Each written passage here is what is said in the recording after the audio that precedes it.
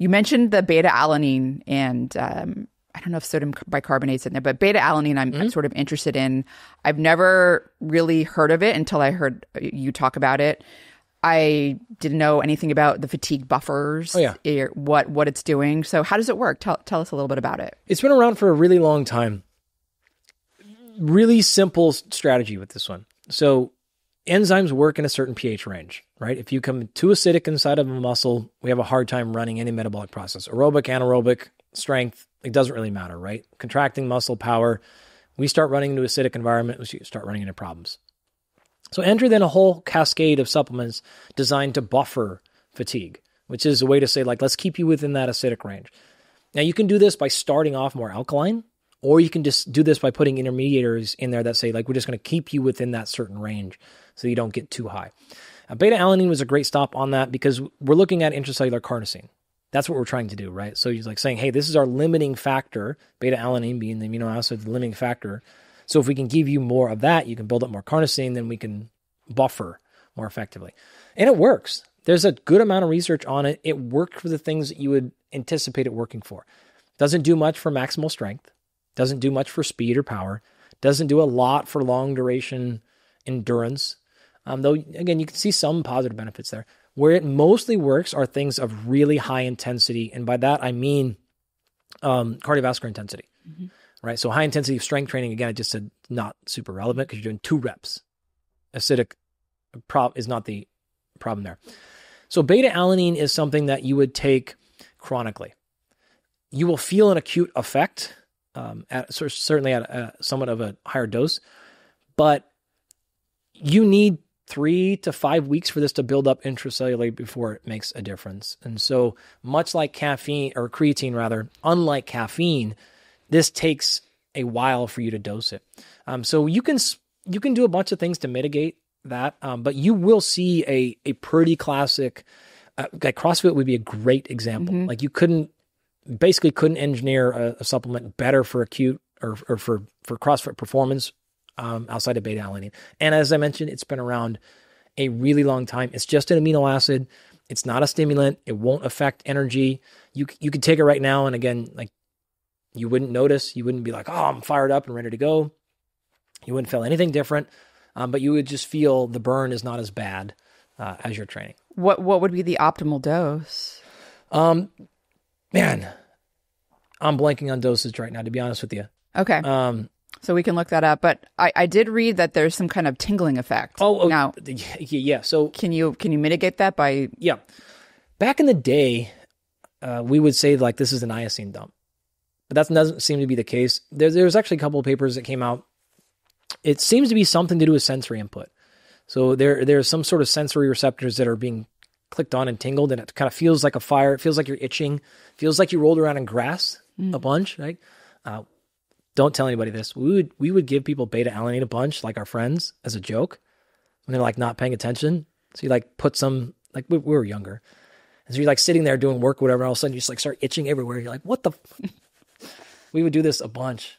I did this to my wife one time actually, and she was like, what is going on? She's like, something's like, yeah. But that's like a higher dose, right? Not even like a moderate dose. You'll feel that out. Really? Yeah. Can you? It'll desensitize super fast.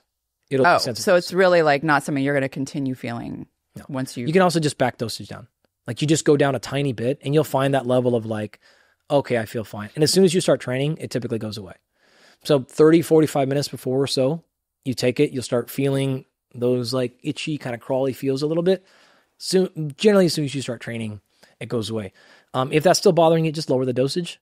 What we'll do a lot of the times, because it's not an acute stimulant, is we'll just split the dosage up throughout the day. Half in the morning, half at night. A couple grams in the morning, couple grams at night. Like that is a general place it will go.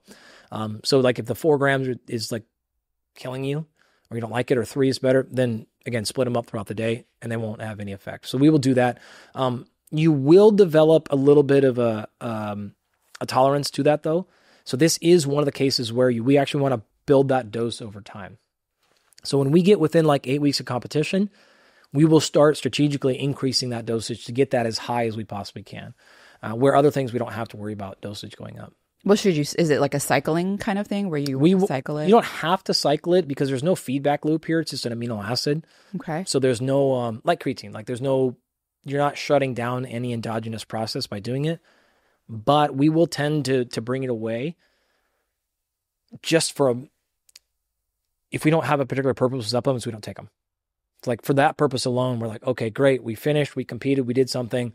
We're pulling it back down. So for the people who are not in competitive sports, we will tend to just use it when we have a bigger priority or we're training really hard. And so we use it in 6 to 10 weeks. And then if you want to like come off of it, but you don't have to cycle it. We have some people that are on it permanently and they just don't come off of it. I haven't seen anything to suggest that you need to pull it away if you don't want. And it's pretty safe. You said it's been well studied and super well studied. I haven't seen outside of the acute tingling.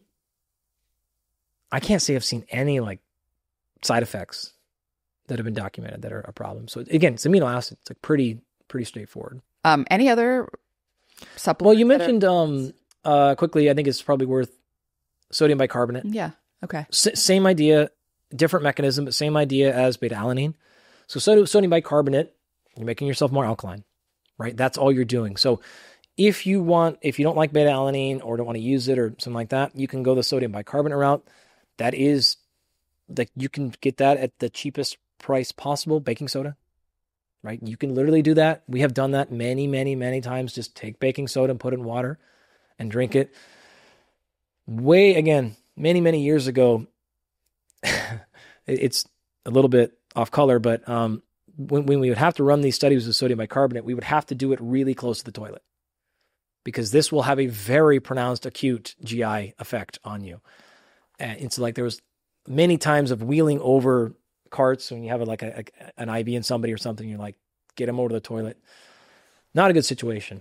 So because of that, most people have modified the delivery mechanisms of sodium bicarbonate, but it does work pretty well. If you're concerned about that, you're like, that is the least appealing thing I've ever heard in a podcast in my life. You can just use creams. Momentous makes PR lotion. That's exactly what PR lotion is. It's just a sodium bicarbonate cream. So this is local. So if you're using your arms today, you can put it on your arms. And it has nothing you don't have to put it through your GI tract at all. You can put it on your quad or whatever you're doing. So that is the best workaround. And that improves your high intensity performance? Yeah, sodium. You're putting sodium directly intracellular as well as it'll get into blood flow. But this doesn't take weeks like beta-alanine? It's an acute effect. Yep. So you rub it on right before, you take it right before 30 to 60 minutes before training would be what you're looking for. It takes some time to get in and get into tissue. But yeah, this is an acute effect. And this is definitely something I would generally only use on training days, where beta-alanine you could take and probably should take on non-training days because it takes a while for that storage to come up. Creatine, same thing. If you're going to use a sodium bicarbonate or equivalent, this is only like a pre-workout strategy.